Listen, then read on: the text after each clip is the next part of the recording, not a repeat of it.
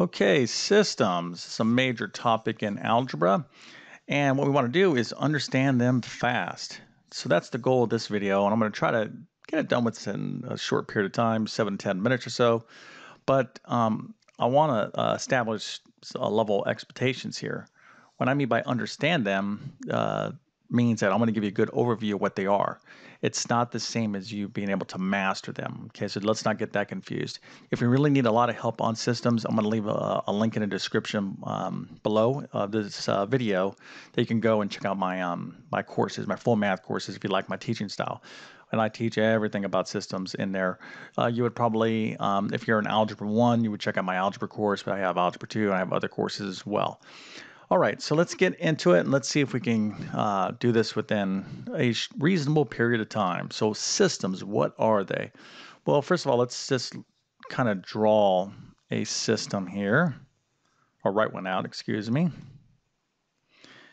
And just a run-of-a-mill system that you're going to face when you're taking a course like, say, pre-algebra, algebra 1, algebra 2, college algebra, any of those type of courses. This is a system. Now, this is what we call a linear system. All right. Now, basically, if you remember in algebra, when you have an equation and you have x and y's in them, this forms actually an equation of a line. So this is a line, and this is a line. Okay. So this is a line. Let's call this line 1. And let's call this line 2. So a line, an actual line on the XY axis. Okay. Now I'm simplifying a lot of things here, but again, if you understand what I'm talking about here, you're going to be in a real good position to really kind of build your skills in systems. All right. So here is a system. You have two big brackets around it, and what's inside are two line equations of lines. Now, this is the most common system. Right? This is a 2 by 2 system.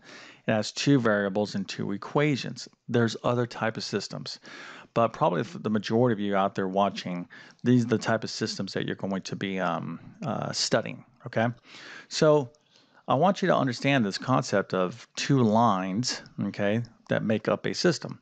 So let's use some colors here. Let's use red. So let's say this is line 1, okay, and let's use another color like blue.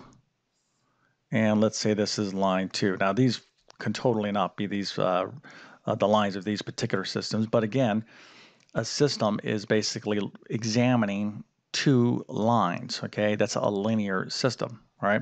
So here we go, one line and another line. Now, I got to keep kind of just throwing this in here. There is a lot of other ways to kind of think about systems, but from my experience as a math teacher, this is a really good way to kind of start understanding what they are, okay? So let's just review. A linear system is no more than two lines, okay? And we're looking at them kind of together.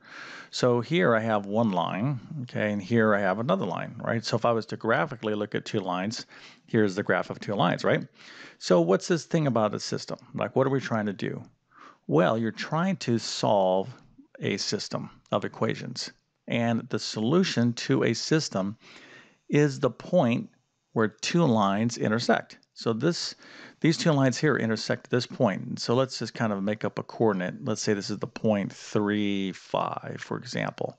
Okay, so this coordinate, xy point 3, 5, would be on the red line. It's also on the blue line. So a point that's on both of these lines is the solution to a system. And so you're trying to find the solution to these systems, and what you're really doing is trying to find the point where these two lines may cross. Okay, so we understand ourselves so far? Let's kind of redo it like this. Inside of a system, you have one line, it's called line 1, and another line, line 2, and the goal is to determine the point where they cross.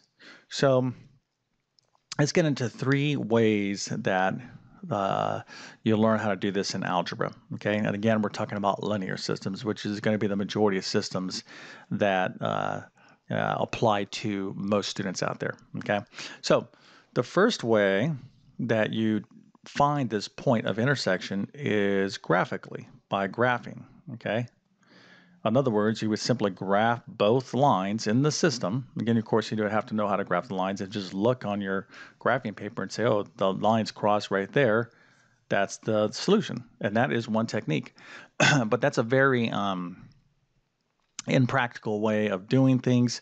We only kind of learn that as a introduction to systems, okay, that technique. The second way is the substitution method, okay? The substitution method.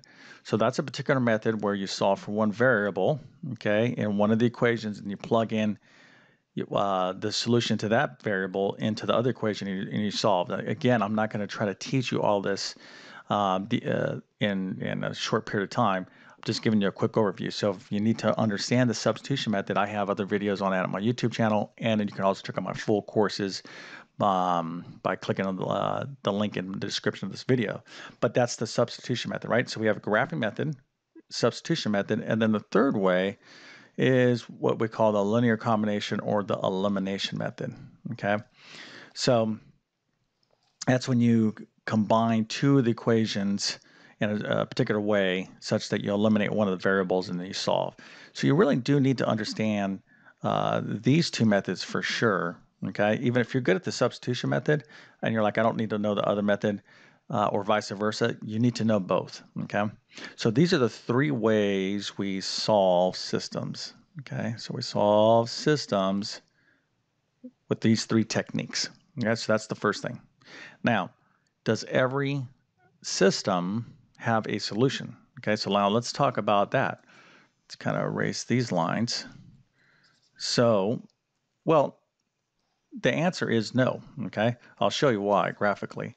So let's say I have one line here, okay? And then I have another line like this, okay? So what's going on there? Well, what's going on there, right? Hopefully I drew this pretty good, that these lines are parallel to one another. So they'll never cross.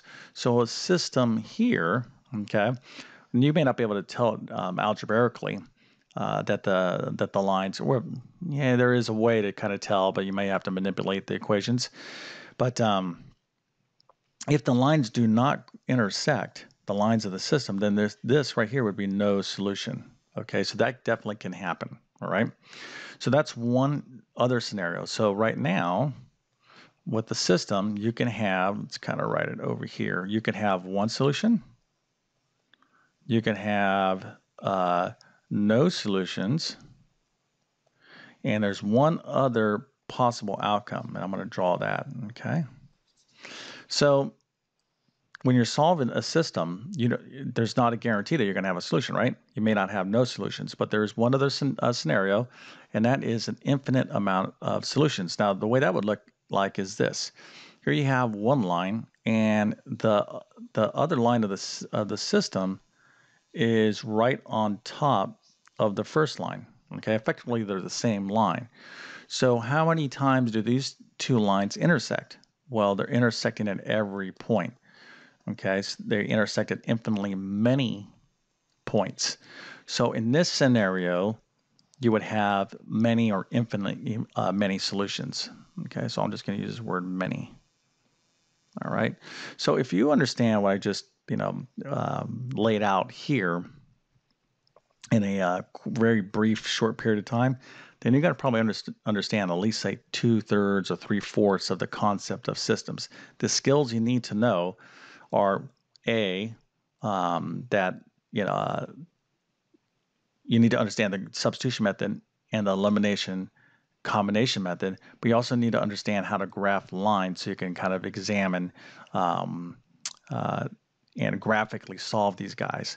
Now here, this particular system here, I have the variables x and y, but in these systems, which again are going to be the most common systems, you could have other variables as well. As long as there are two different variables, it could be a and b. So just imagine this being an a and this be a b, a w, a z. It doesn't make a difference. And you can even get into fancier variables, but basically you're solving for two different variables. So our solutions are going to be two values, okay? So point on a graph is an XY point, right? So like back over here, we had those two cross at the point, let's say 3, 5. 3 is X and 5 is Y, okay? So hopefully this is kind of like pulling it together. Now let's talk about a couple other things. I don't want to have this video go too far. Just very briefly, some other things that we do with systems, okay, that are very common. So another thing that we do with systems is do what we call systems of inequalities, okay? This is something that you're probably going to need to be familiar with. So let's take a look at that real quick. So let's say I have one line of a system here, and let's call that line 1, and then another line, like let's say this way, line 2, okay? So in our system, let's just make something up. Let's say I have 2x plus y. Now, normally you would have equations, okay? An equal sign for one of our equations inside the system. But with systems of inequalities, what you have are actual inequality signs, something like this. So less than 10, and you might have something like x minus y is greater than or equal to 5, okay?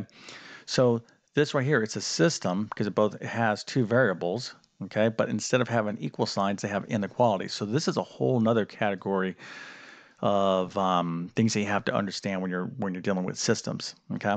So effectively, and I'm going to go very fast here, what you're looking for is you need to understand how to graph a line and where the true portion, the true and false portion area, solution regions are for that particular line. So let's say if you don't, and by the way, I'm kind of getting off on a tangent here. So if you're getting lost, don't worry about it. You're going to need additional help. Again, the purpose of this video is just to give you a summary, right? But here we can graph this line and determine where the solution region is. When you're solving linear equations, equations that have inequalities with them, okay? One side or the other is the solution region. So let's just take this red line. Let's suppose the solution region was this way, this side of the line, okay? And then let's take this blue line and let's suppose its solution region was this way, okay? So what we have to do in systems of inequalities is to take each inequality that makes up the system and determine its individual solution region. So you can see here we have the yellow, then we have the green. But if you notice here that they both overlap, they're overlapping. Let's use a different way of showing this. They're overlapping in this region here, okay? So this shared or joint overlapping region where both of these lines are intersecting is the solution region for the system of inequalities. So these problems are very involved, okay? But you need to be able to do them. So I'm going to touch base real fast on some other topics that you're going to need to know. I'm not even going to go into them because they're just too much. You can also get into linear programming, okay? And this is a quite involved topic that deals with systems. Probably one of the areas that algebra students struggle with the most out of the whole entire course of algebra. It's pretty involved, but it's something that you need to be aware of. And even if you don't totally understand it, you need to be aware of it, okay? It has to do with, they're basically gigantic word problems that use systems and systems of inequalities. So again, an overview of some of the things that you're going to have to know when we're talking about systems. But to wrap up this video here, everything I talked about here, what a system is and the techniques how to solve them, this probably constitutes 3/4 of what you're going to have to understand. So if you get that down, you probably could pass your chapter test on systems if you're facing one. Okay, let's go and wrap this up. So again, if you need like specific help on systems, you can find a lot of videos on my channel on YouTube, and I hope you consider subscribing. If you need extensive instruction, then you'll want to maybe look into taking one of my courses. So if you subscribe, please hit that bell notification. And if this video was helpful to you, maybe consider giving it a thumbs up. And please comment. Let me know if this video was helpful in some way, or if you have questions. I try to read as many of the comments as possible to get ideas, what I think students are looking for in terms of math help.